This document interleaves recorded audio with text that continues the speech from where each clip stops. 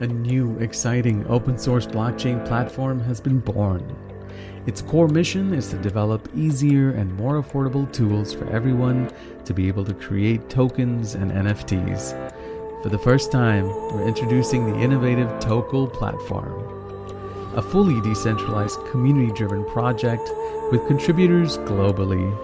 It offers many new powerful features for artists, content creators, and event organizers and token owners. Tokel is building the future of tokenization together with the help of Komodo technologies. Creators and users have the freedom to create, to hold, buy, sell, and trade tokens with ease. Developers have the freedom to build on top of the platform's layer. Tokel has features such as simplified token creation tools, token decks, and NFT marketplace. The NFT creation process has an extremely low barrier to entry. Businesses and individuals can now benefit from the token economy by using tokens in everyday life. A built-in decentralized exchange enables peer-to-peer trading. Tokel.io, the future of tokenization to NFT and beyond. Hello, everyone. I'm me, Giuliano, and it is time for Tokel Talk. And in today's episode, we're going to be talking about tokenization and business. Joining us today is Consilience from the Verus community. We're glad that you're here. We're going to have a good discussion today with Consilience and learn more about tokenization, entrepreneurship, and what's possible in the post-trust world. We're also going to be doing an NFT giveaway, so watch out for the form that's going to get posted in the Tokel Events chat channel during the stream. All right, before we meet Consilience, here's Dream Tim with some NFT stats. Dream Tim. Thank you, Giuliano. The number of NFTs sold just in the last 24 hours, actually, is 85,966. In just the last 24 hours, we had a trading volume of 135 million, quite a lot of sales. Now, in terms of the top projects, we had Bored Ape Yacht Club, as usually, leading the way with a volume in the last 7 days of 57 million, followed by CryptoPunks that did 25 million in the last 7 days, followed by Doodles that did 17 million, Pudgy Penguins 7.2 million, and Art Blocks 3.6 million. Now, some other news from the NFT world are that Her Majesty's Treasury in the United Kingdom is working on a new kind of mint, NFTs. So basically, Rishi Sunak, who is the Minister of Finance, has already been criticized for working out plans of creating NFTs amidst, a crisis in prices and inflation. Now, in other news, the official Formula One NFT game shuts down, and the tokens are now practically worthless, which means that officially backed NFT projects, don't necessarily mean that they're going to last through the course. So this is what I had from the NFT world this week. Thanks a lot, Dream Tim. That's excellent. That's quite some interesting news, especially whenever you get some government-related or large nation-state-related activity. It always stirs a buzz. And of course, anytime there's controversy or drama, that also is quite stirring as well. Anyhow, we are here with Consilience, who has a lot of experience within the space of crypto, Bitcoin, digital assets. There are so many names these days that go around, but I'd like to introduce your Consilience. Hello, thank you so much for being here with us today. It's my pleasure. Thank you for inviting me. Perhaps could you just introduce yourself for us briefly and what you're involved with? Yeah, my background is I was a banker in the UK in the 1990s. I was running what is known as the equity syndication desk, which is the desk that manages all the IPO business.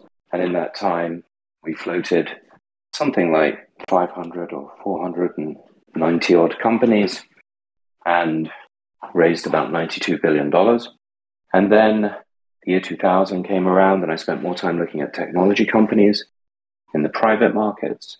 And then we were acquired by JP Morgan, and I ended up running the private funds group, which was raising capital, again, equity capital for limited partners and from limited partners for general partners in hedge funds, real estate funds, and real estate funds, and private equity funds, and VC funds. From there, I started a systematic managed futures hedge fund known as a CTA, a commodity trading advisor.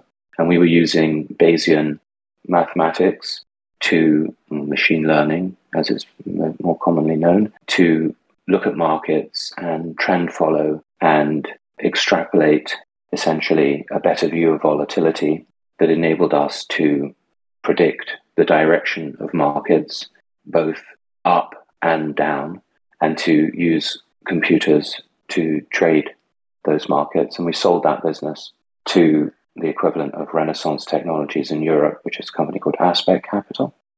And from there, I became more of an entrepreneur outside of the financial realm, but more in the technology realm.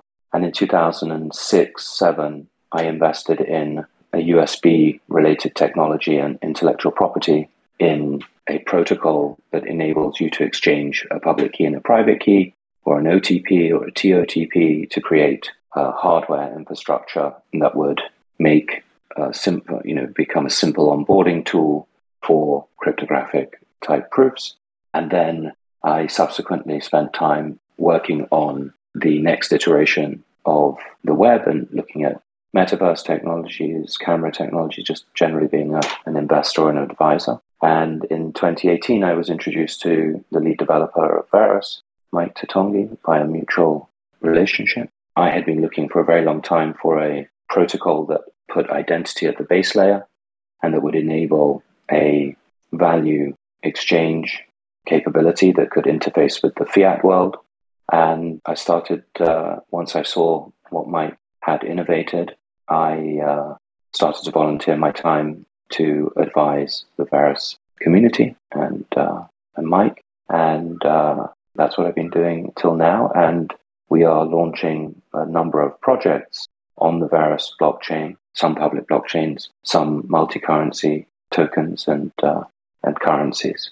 My background is in capital formation, and my interest is in fully decentralized, distributed, people-powered technologies. Amazing. Quite a background, and I definitely appreciate your interests for sure. I think I've heard of post-trust world from you. Do you think you could give us a little bit of an idea of what that's about?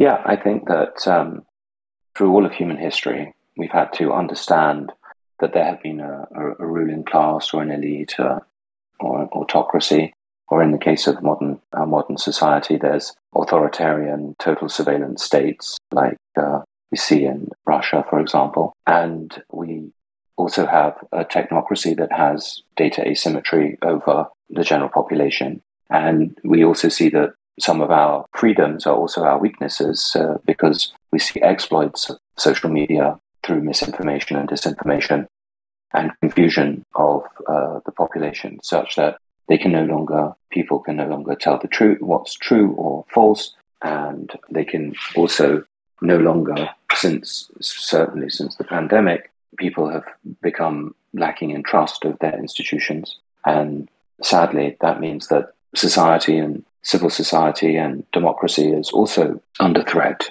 and people, generally speaking, don't trust. So the post-trust world is one where you can verify and then trust. And in our estimation, that is the opportunity of having self-sovereign identities. The reason why Verus provides those identities is such that we can create attestation frameworks that enable us to collaborate and cooperate at scale. And so the post-trust world is one where we can work together, we can harness Moore's law and Metcalfe's law for computing and for communications, and that we can exchange value peer-to-peer without going through centralized exchanges and being sought. So in your experience so far, how do you see the token space developing to support that post-trust world? Well, I mean, I've been on podcasts before, and I've had sort of alternating views on tokens and currencies and chain. So in general, I will say that tokens and tokenization should occur where the largest group of buyers of that product reside.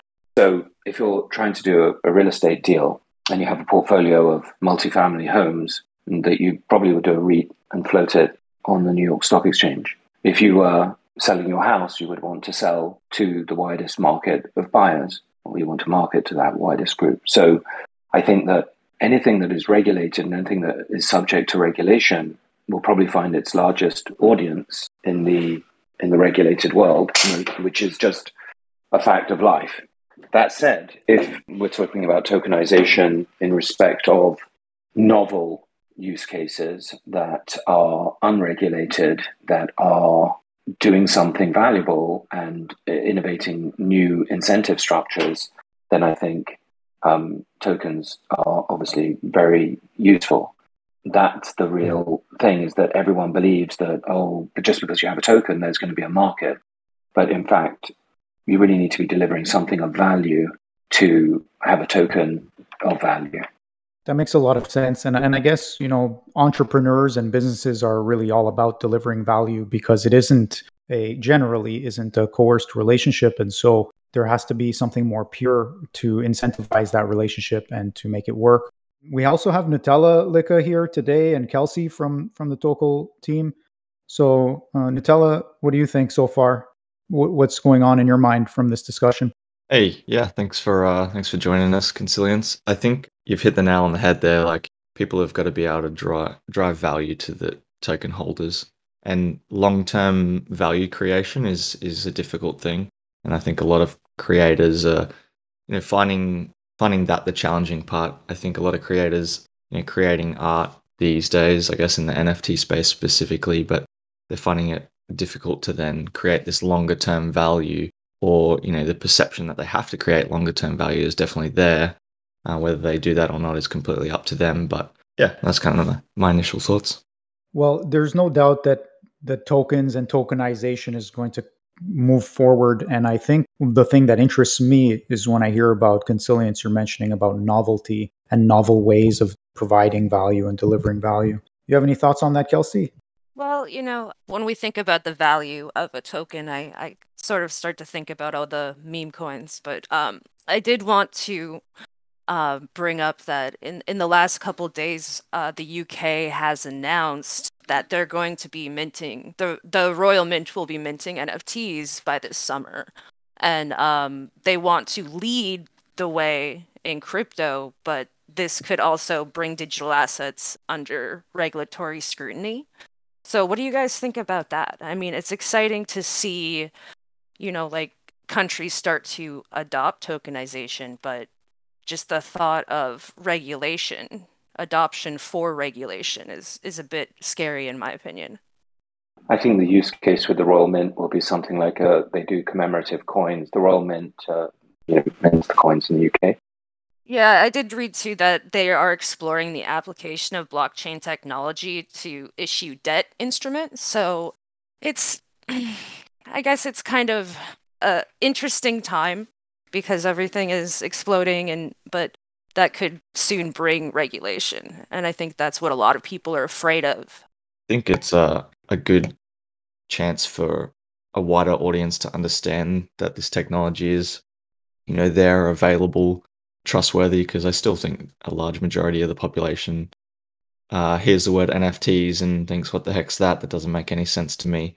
So the more that, and I hate to say it, the more celebrities get on board and the more that these, big industries get on board with it, the more education there'll be around it, and the more people are more likely to utilize the technologies and then start to join the ecosystem or use it in their day-to-day life potentially. So that's also another, positive side that I kind of see to it. For businesses, it's very, very interesting. I mean, there is so many different angles that you can take NFTs and tokenization to take a business to a higher level. First of all, ownership, being able to base your business ownership based on, some NFTs that the members or the founding members hold. That's pretty amazing. Then being able to prove the authenticity of your products that is hugely beneficial to any business, as long as that business is obviously, producing legitimate products. It avoids counterfeiting, it avoids fraud. I think there are so many different use cases for business Mhm. that haven't surfaced yet. Yeah, that's true. And I think, again, that goes back to Consilience's point about finding novel ways. And I think really, as people grow into this technology as well, we will explore those ways. And just looking through some of the information on your website, consiliencevalue.earth, led me to just ideas about marketing and how these can become tools for businesses and entrepreneurs to create value and share value with their customers, let's call them, and create relationships that are more interactive. They can change the nature of the focus and attention and also the rewarding of that attention. And I think this also brings in the idea that the creativity around the use of these tools will start to grow and find those novel ways of using it. What do you think about that? I think that there are going to be a myriad of ways that people use code to capture value, but it will only happen if you create communities. And the creation of those communities and the ownership of those communities is the critical thing. And really, anything and everything is technically possible. So it's really about finding product market fit, like in the real world. But the product market fit is found by the community and not by a company. Otherwise, you still could have company opportunities, of course. And I was just on the phone with some corporations, larger corporations. And for them, it's really about sharing value. So those are really the two different things. And if you're in a corporate world, you're sharing value with your customers and your employees, that would be an evolution of value. And a different way to share value. So the question for me is really whether we will get a hybrid system between fiduciary responsibilities to maximize shareholder value and whether we can evolve communal systems and communal approaches that are able to capture equal value for communities and collective ownership structures. So, I haven't yet seen the perfect solution, but I think that maybe perfect is the enemy of good. And so I don't know whether one should be fearful of regulation if you're doing something that really does involve a centralized entity and a centralized company. I think those people will embrace regulation, in fact. And so there's a lot of ground to cover. I just think that if incentives are well designed and communities are well organized, there is an opportunity for them to compete against, or there will be an opportunity for them to compete against centralized corporations as an outdated structure. I think, again, you've hit the nail on the head, but I also think that there's like a scale or a spectrum of, people that want to utilize this technology for value creation or dissemination or passing that value on. And, in your context, I guess it's from like the corporate business type space, and that's definitely what we're talking about today. And then there's also different ways of achieving that through decentralized structures like DAOs and trying to spread, value throughout DAO membership. And there's plenty of ways NFTs can assist in that as well.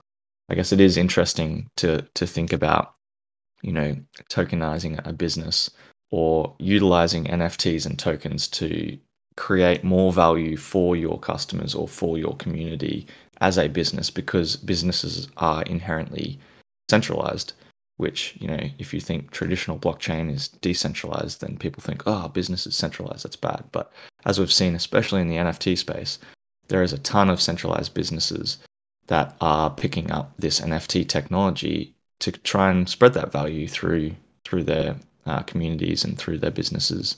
So it's interesting, and I don't think that's a bad thing. I think, Tim mentioned earlier that an NFT F1 game, I think you said, had shut down. So unfortunately, there's still the reliance on that centralized entity if you are purchasing those NFTs. But the cool thing about it is if the NFTs are on the blockchain, then they're on the blockchain, whether the game runs or not. So if you are really passionate about it, you could potentially create your own game that then incorporates those NFTs. they're not destroyed, whereas traditional game without NFT and token technology, they would literally be gone because the servers of the game have disappeared. The game is no longer, there's no assets owned by the player or the community in that sense. So now the people that hold those F1 NFTs, that might actually be a historical piece of evidence that, people, there might be value there in some way, shape or form. But I digress. I think there's a bit of a spectrum of ways people can utilize this technology, as you've mentioned, to create, spread, share value across a range of different businesses, communities, individuals. So it's super exciting. Indeed, it really is. And there's just so many ways of applying it that it's incredible. I even think about just internal business processes and how they might also benefit from some tokenization. The technology, the tools provide more efficiency and effectiveness. And I don't exactly have all the details of how that happens, but it's pretty clear that they are there in a way which is yet to be fully understood. It's like, of course, we like to use the early days of the internet and the email and all of that from before, because it is somewhat analogous to new technology that we haven't fully realized yet in a physical way. We haven't, in a behavioral way, we haven't really realized yet because we haven't brought it into our processes. Consilience, do you have any further thoughts around that, about any things that jump around your mind when you think about the ways that your businesses or other businesses that you consult for can use tokens? I mean, I just see identities being the critical infrastructure, and that identities really are sophisticated NFTs because they can do many things and they can provide attestations, etc. And I think that if you're going to inhabit a volumetric internet, whether it's by VR, AR, XR, or any other sort of metaverse involvement, you will need to have a wallet that holds all different forms of value across all different chains, and that has a market where value can clear, and all different new forms of value would emerge, because that's just the way that evolution works. And so, whether something's valuable or whether it's on a blockchain or whether it's the operating game is dead, but the original thing still exists, is all about consensus and consensus amongst people as to what they think is valuable and what they think isn't valuable. There are many baseball cards that are worth nothing, but the Babe Ruth one is worth a fortune. It's all about demand and supply and incentives. And so if you get the incentive structures right, if you get something that's highly demanded and in short supply, or something that is optimizing for a yield that is increasing, you will get people that are interested. And if you can trade it, you will get people that are interested. And so exchange is a fundamental part of human life. And as we move away from our total, our physical incarnations, and we have a more physical and digital incarnation, and we have avatars and other proxies for ourselves, we will find other ways to create, seek, and trade value, and it will be more and more specific, I would have thought, because you can. So I think you get a fractalization of things that people find themselves in and reflect the things that they care about and that they value.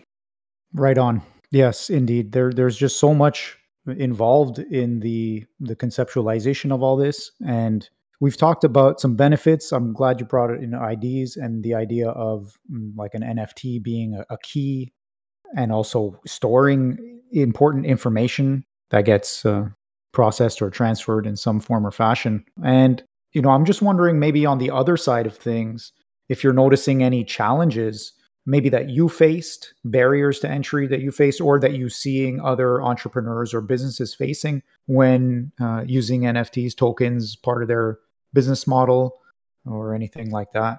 I think the biggest problem is that in the Web3 world, the decentralized world, people want simple, easy use cases, and that lends to centralization, a la Coinbase, OpenSea, etc., etc. And so the corruption of the aims of being decentralized and distributed and people powered is the real difficulty. And the temptation to go and raise VC money, and then as soon as you raise VC money, that takes you down a certain path, because they're not going to let you do, something that is not in their best interest, as well as being fully legally protecting themselves. It's going to be very difficult for them to do that. So what we have is a bifurcation of the community, or a constant splitting of the community, and the fact that people need money to live and to build projects, and very few people are willing to go through the pain and anguish of doing it properly. They'd rather go to a crypto VC or a regular Andreessen style VC and sell them an idea, and then of course it no longer becomes truly people powered. Or maybe it's fine, maybe the hybrid is fine, but it means that you're really still back in the old system where whoever has more money buys more customers and can build something that a truly open source people powered protocol can't. These are the sort of difficulties I think that everyone faces if you're trying to build in this new world. That's a really good point. Go ahead, Nutella, as one who's also building in this world. What are you thinking? Yeah, I wrote a post in the Komodo Discord, and it was just talking about how we think about blockchain and cryptocurrencies in general. But I said people should be looking at the underlying utility of a blockchain, and in our case, tokens and NFT, and really understanding that utility and how that can help the wider ecosystem and help people in general. And that's by far more important on a broader scale, and increasing that utility and collective productivity in whatever form actually brings significant value to that ecosystem. And in the blockchain's case, the underlying cryptocurrency, or in the NFT case, the value of that NFT specifically. And I think that's what people should be focusing on if they're building.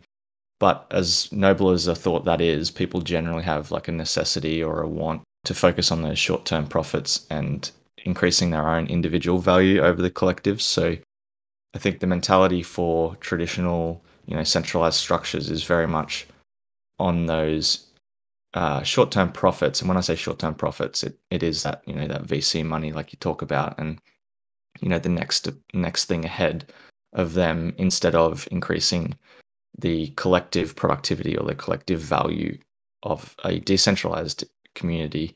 But I think we still have people in decentralized communities that are thinking about themselves rather than the collective productivity. And then there's also the people in there that, have that idea that, hey, we're just going to put our time and effort in to improve everybody's value across the board.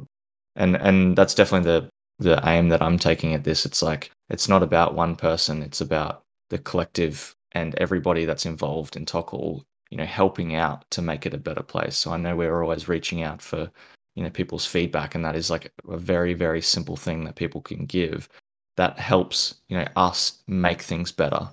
And we've talked about multiple times where we've taken that feedback on board and turned things around really quickly. So that's definitely something that I focus on in the Tokel ecosystem. I'm not sure if there are any specific challenges that you want to point out, but the other thing that I would like to ask is about advice. Like, if you have any advice for entrepreneurs or businesses that are getting involved, or just recently got involved, or looking forward to get involved but not sure even how to think about it.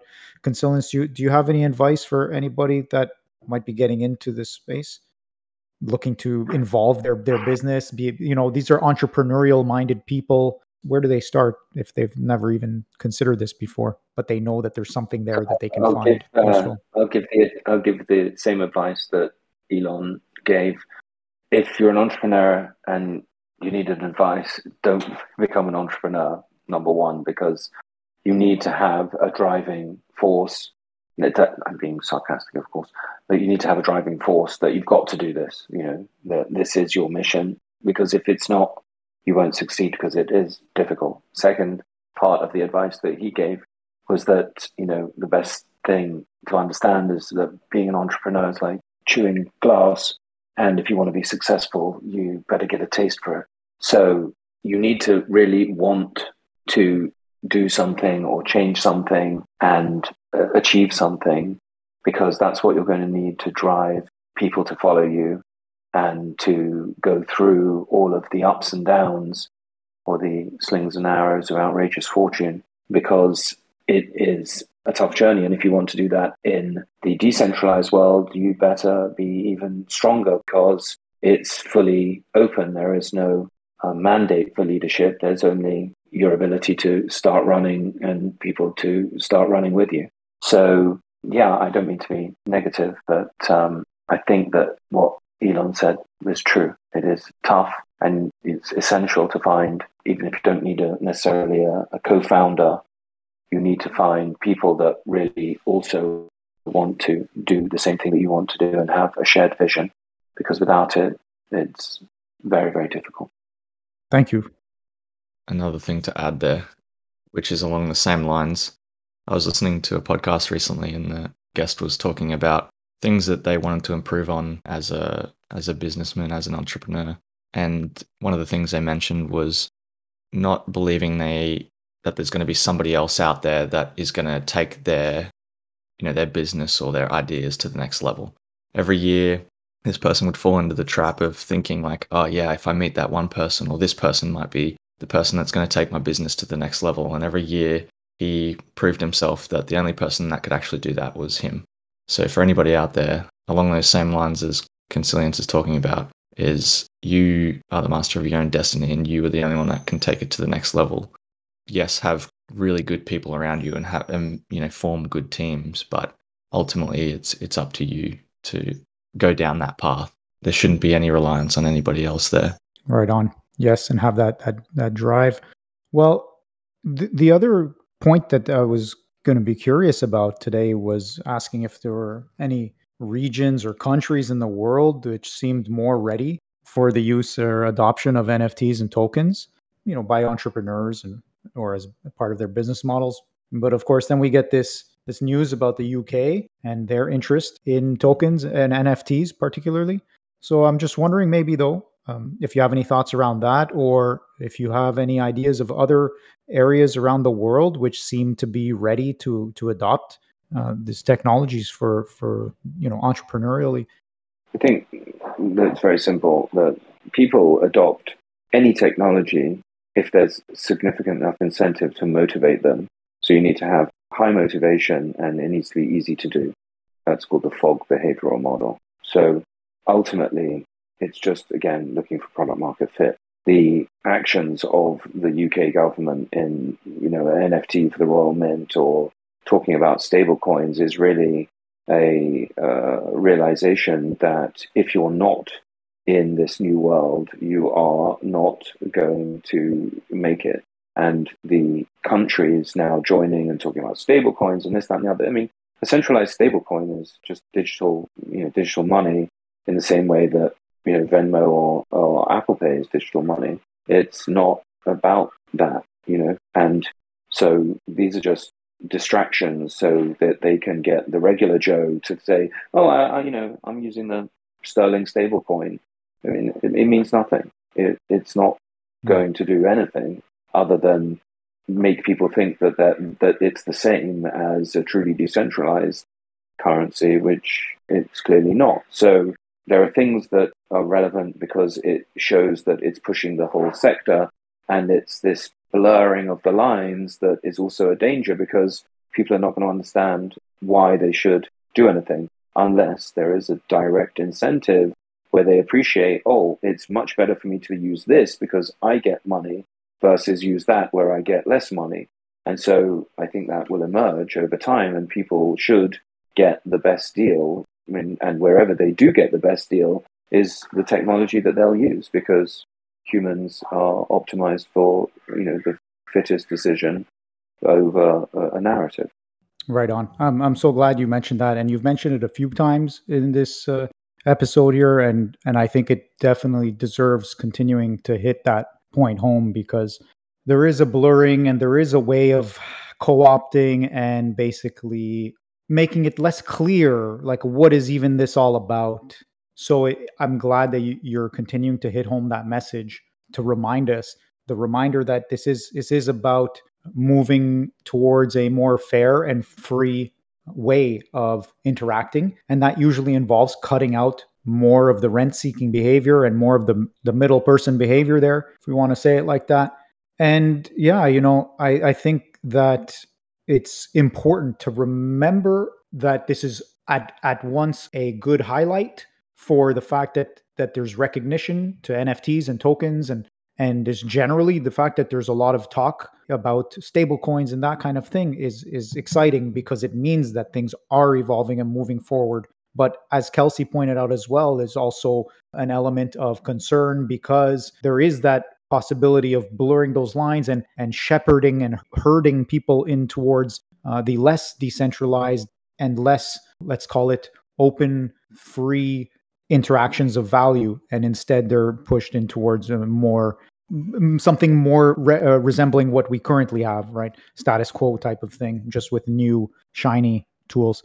So thank you again for putting home that point. And I think we are pretty much wrapping up for today. We've gotten a lot out of this episode in this discussion.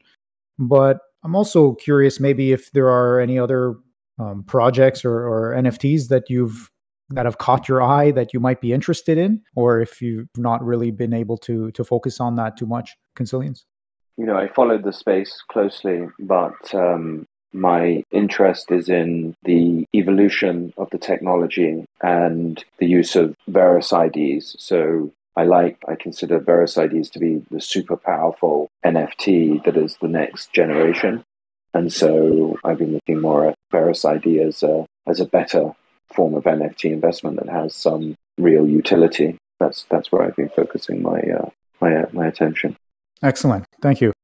Well, we are going to be wrapping up for now. Before we finish, though, I do want to say again, thank you to you, Consilience, for joining us. My pleasure. And also, as well, of course, Nutella, Lika, and Kelsey for being here and joining in on this conversation today.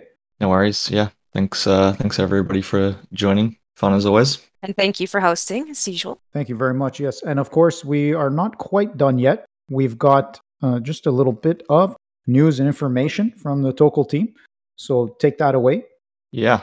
If everybody hasn't seen it yet, please do go over and check out the new website. The team's put a whole bunch of effort into sprucing that up, and it's still filling it out, so to speak. But the information displayed and UI of the website is absolutely incredible. Hopefully everybody can go and take a look at that and have a poke around, because it's very cool. The other thing that we've got for the DApp, we are just about to put the final touches on the release for the time-locked funds. So for the Tokel Early Adopter Rewards plan, for anybody involved in that, we will have a release that you'll actually be able to see the differences between the funds in your wallet that are spendable, that aren't part of that time lock reward, and then you'll see the entirety of your time locked funds that are there and not spendable until a certain date.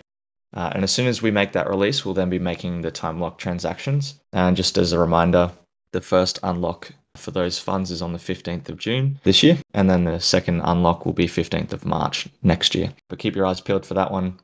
And then also keep your eyes peeled for a potential announcement about the first release of the marketplace. And that's all I'll say on that one. And that's the biggest news for Tokel, the preparation for the launch of the much anticipated marketplace. We believe that this will have a major impact on the project, on the ecosystem and the community, as it will enable trading of tokens and NFTs, resulting in more activity and growth. Yeah, directly in the GUI of the DApp, right? We'll be able to see the marketplace.